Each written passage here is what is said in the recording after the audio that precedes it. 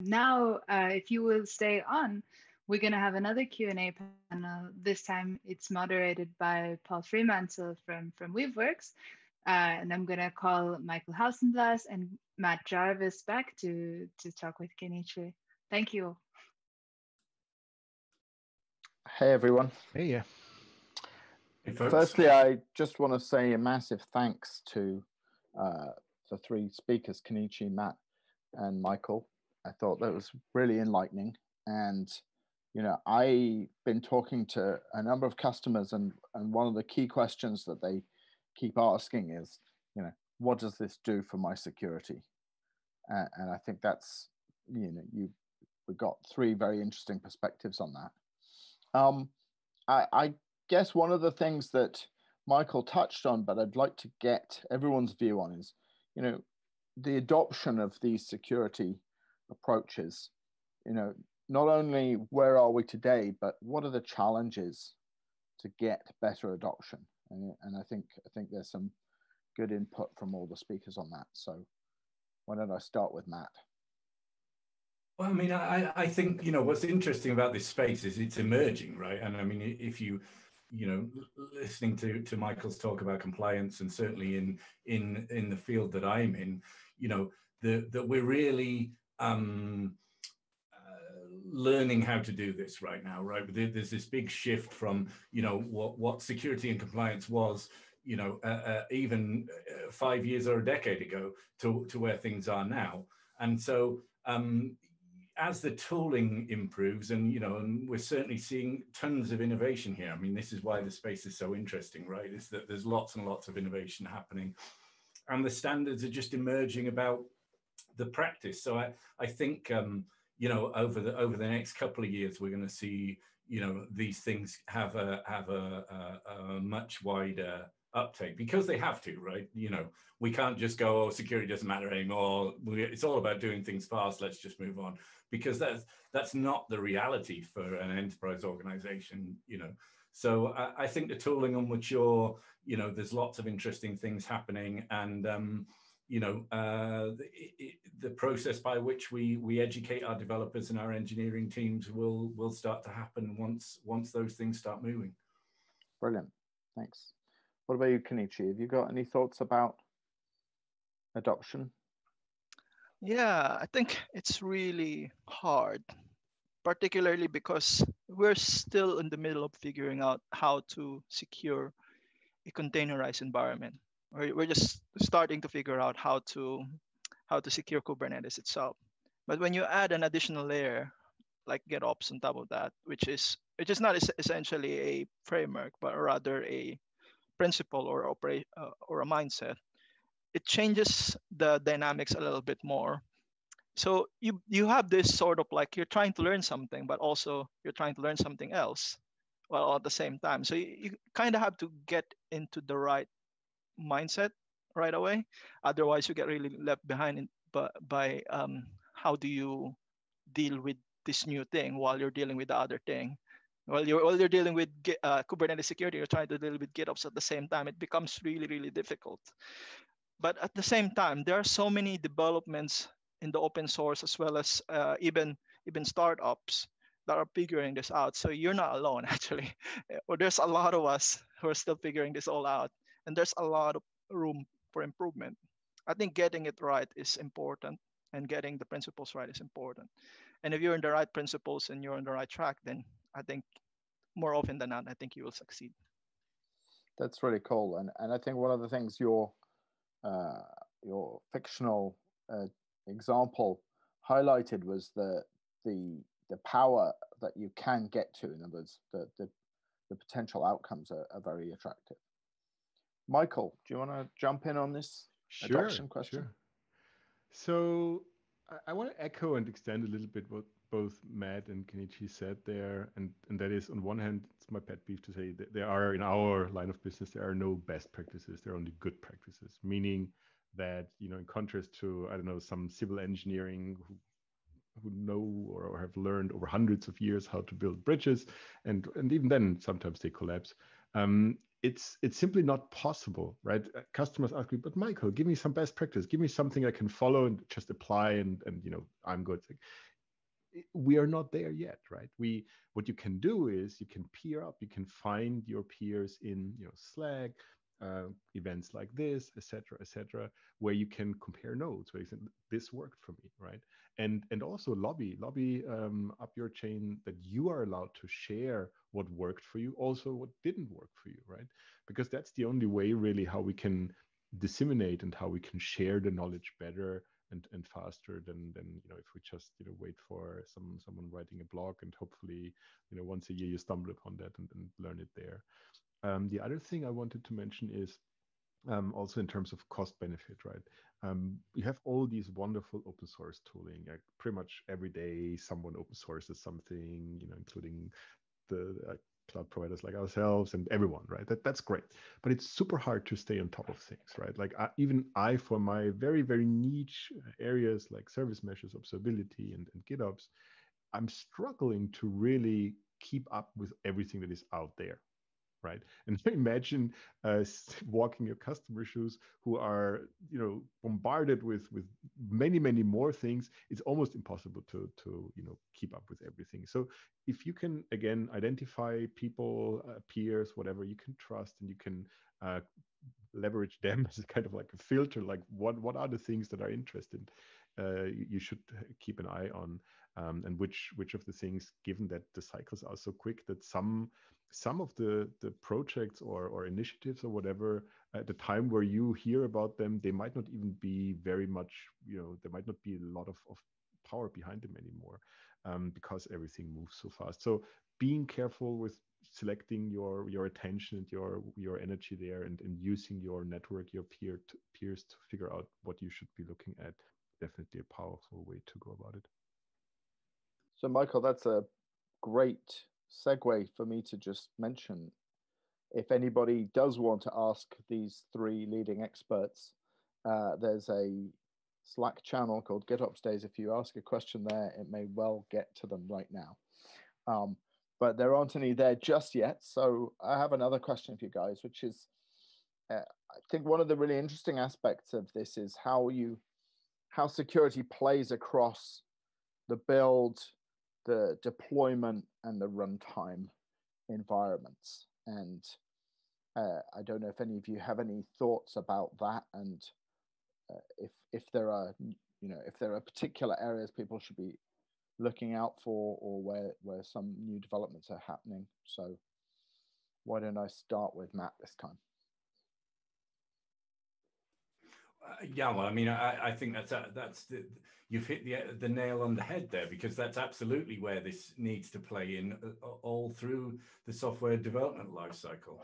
I mean, at Sneak, we talk a lot about this developer first idea, about making security for developers, because, as I said in my talk, when we've merged all of our operations and infrastructure into our development process. So we have to treat security in the same way that we treat everything else within that security process.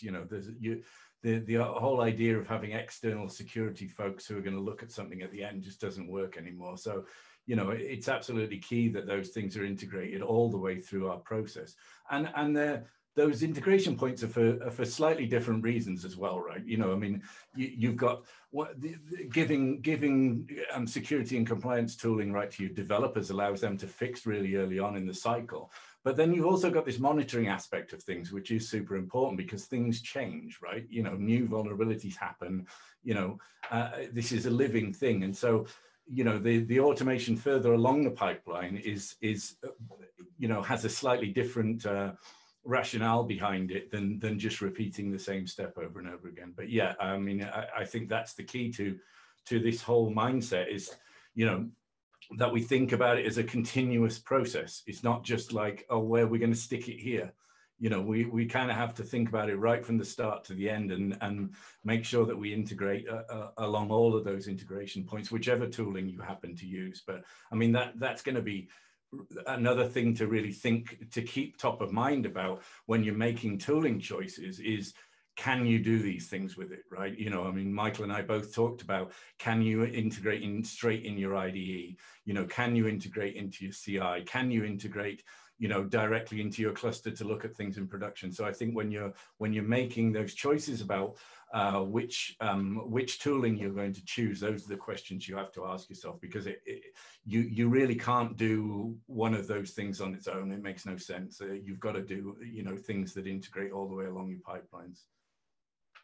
Very cool. Thank you, Matt. Michael, have you got some thoughts on this?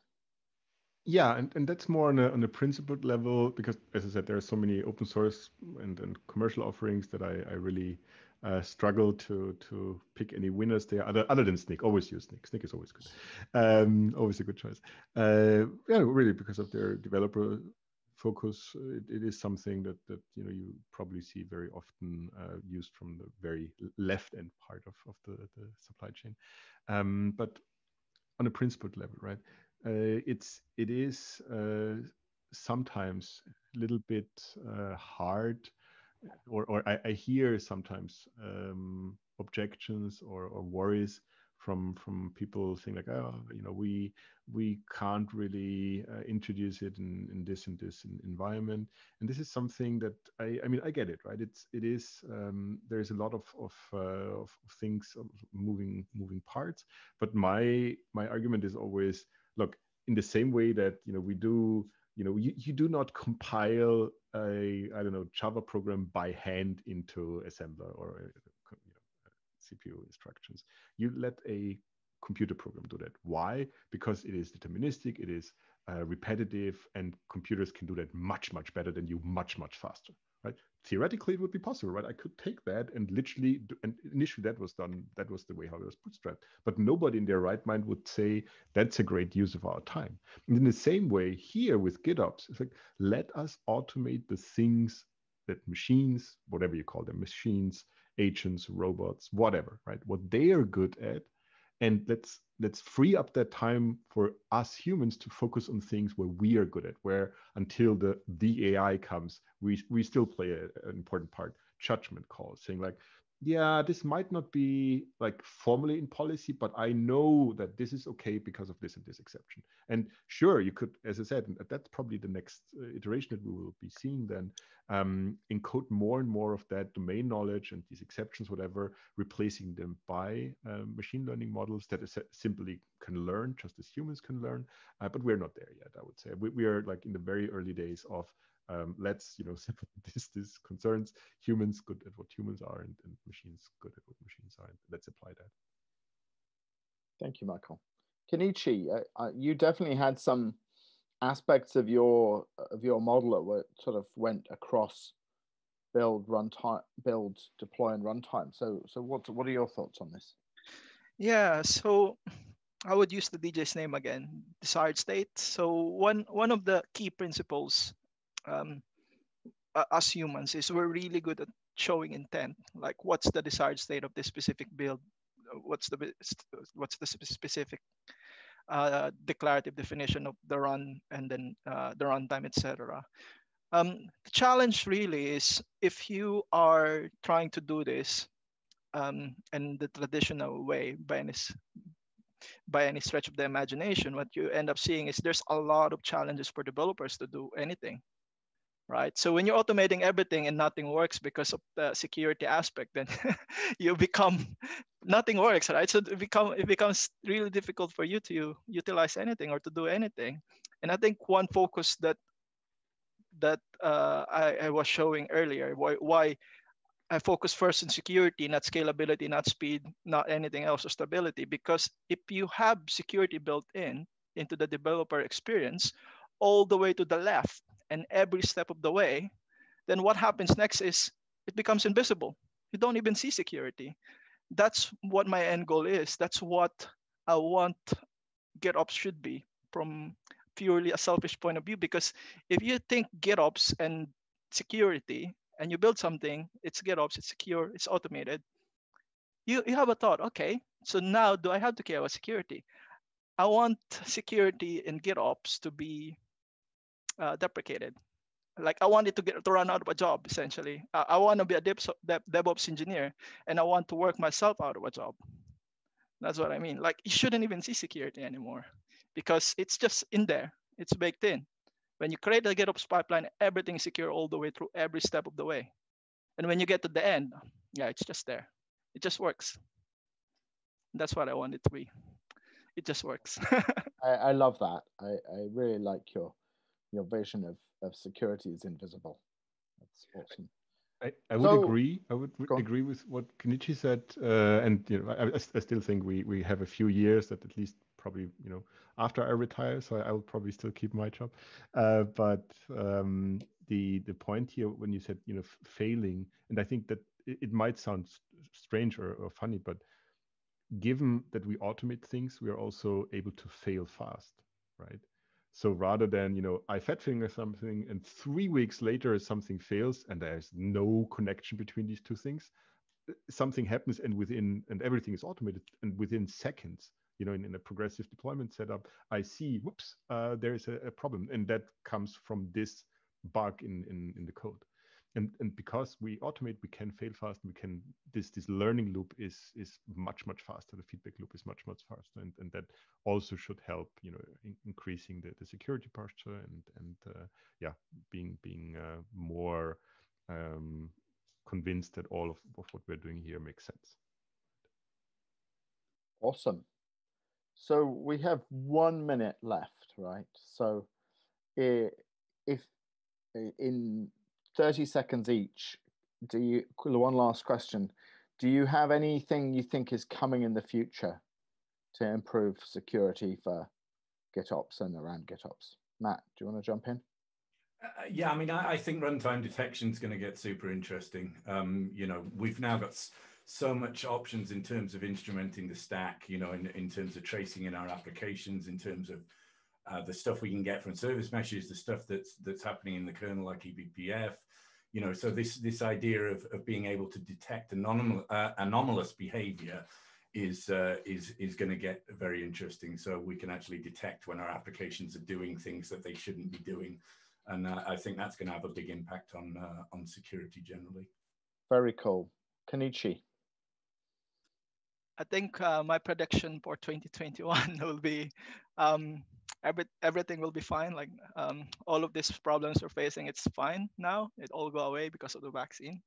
But the second prediction is the thing that we do around security testing, QA testing, and testing in general will be heavily tied into security testing. What I mean is writing policies via open policy agents, Kubernetes, or also I think that will be the next iteration of testing and QA testing and security. So there will be another role like DevSecOps. There will be like Dev Test SecOps. I don't know. Love it. Very cool. Thank you, Kenichi. And Michael, one last thought. Yeah, I absolutely agree with Matt regarding his assessment around PPF. Clearly, you will see that everywhere in service meshes and everywhere happening. And I would also think that many of the things that we are currently still doing on a kind of like higher level abstraction, very explicit, will simply become part of the fabric, right? You will simply have GitOps, things like Flux, for example, just baked into your Kubernetes distribution that you're just using. You don't think about that in the same way that you're currently obviously using, let's say, VI part of Linux. I get all the hate mail from Emacs, but it's just part of the system. It doesn't, you don't need to worry about it and explicitly install it. It's just part of the fabric, the system. Brilliant. Thank you, Michael. And once again, huge thanks to Kenichi, Matt, and Michael for really informative, interesting session. And I certainly learned a lot. Thank you. Thanks for having us. Cheers. Thank you very much.